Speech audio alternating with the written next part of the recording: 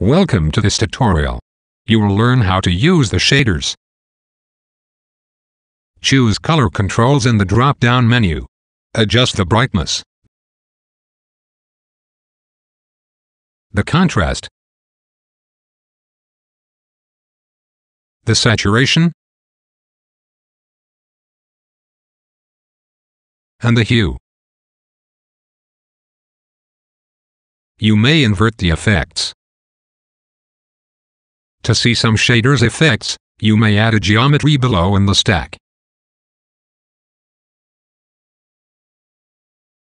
Choose soft borders and adjust the thickness.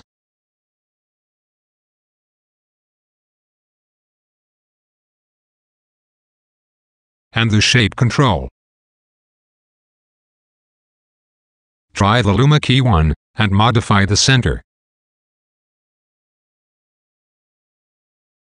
the width, and the smoothness. Choose the Chroma key and apply modifications in the same way.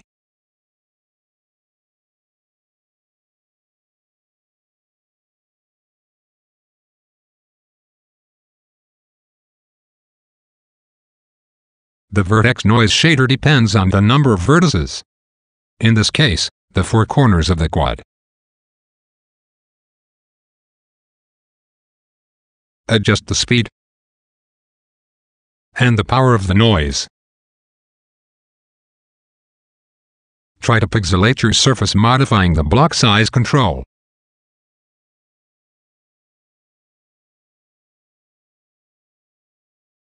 Choose the Extend shader to extend the media beyond the geometry.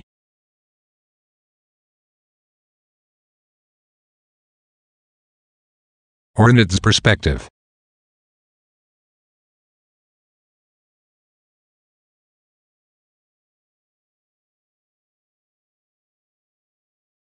And a directional blur.